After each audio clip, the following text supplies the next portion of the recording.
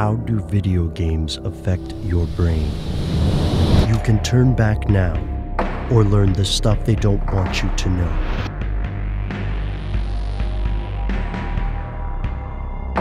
Here are the facts. We've heard the old warnings before, that video games can damage you, that gaming can impair your vision, lead to a loss of focus, and even make you more violent. But how many of these warnings are real? The answer might surprise you. Here's where it gets crazy.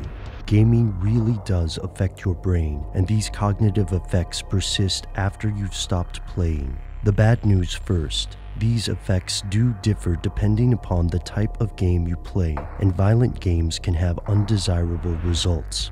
A study by the Indiana University of Medicine found that 1 week of violent gaming can lower activation in the left interior frontal lobe and the anterior cingulated cortex, areas responsible for controlling emotion and aggressive behavior. But the question here hinges more on the degree of these effects. How profoundly can video games change you?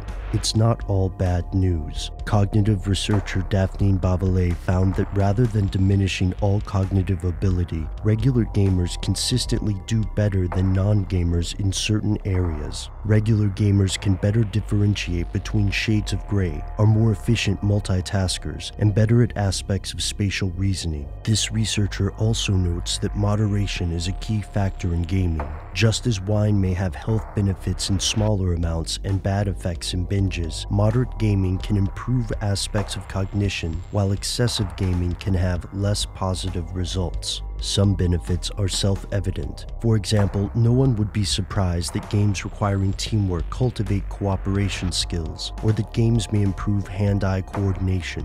So will playing thousands of hours worth of a violent first-person shooter turn you into an emotionless, aggressive killer with excellent tracking skills and no empathy?